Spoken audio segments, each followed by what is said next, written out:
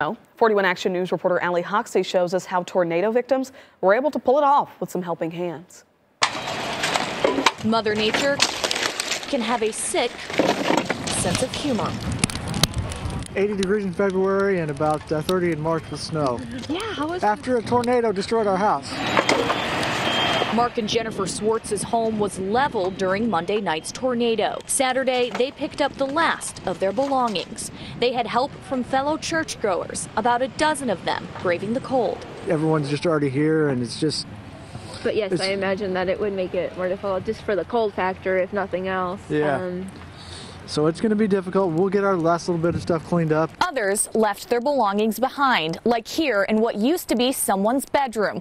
However, the people that live next door say they got everything cleaned up before the snow set in. People were so great about coming out and helping the last 3 days that we got all of our stuff off the site. Brenda and Bruce Johnson came to look at what used to be their old home one last time and met with an insurance adjuster. They say it's because of volunteers they can avoid working in the snow. They just came and helped and worked so hard, and that's why we don't have to be out here in the snow today to do those things. This is just the start of a new beginning for many people impacted by the tornado.